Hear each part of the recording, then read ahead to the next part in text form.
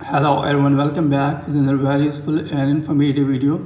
In this video, I'll show you how you can use email address on your iMessage or FaceTime after updating your iPhone device to the latest version of iOS.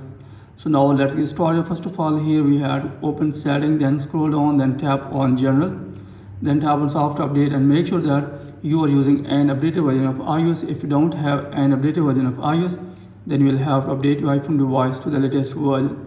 Then after that, again open setting, then tap on your Apple ID profile. Then here you will see this type of interface. Here we have to tap on sign in and security. So here you will see this type of interface. Here make sure that you have entered your email address here. If you don't have entered your email address here, you have to enter your email address and verify it to your Apple ID. Then after that, go back and again open setting.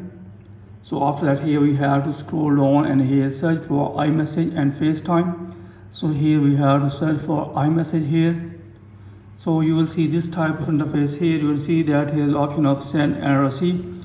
Here you will see your email address and your mobile phone number. Here you have to select your email address instead of mobile number. Then after that, go back and again open FaceTime.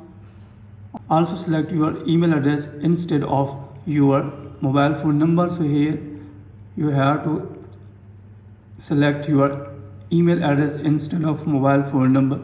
So after that, in this way you can use your email address instead of mobile phone number on your FaceTime and iMessage on your iPhone or iPad device. So that's it from this video. Hopefully you like this video. If you like this video, then please subscribe my channel and also press the bell icon so that you can get my all upcoming videos. Thanks for watching this video.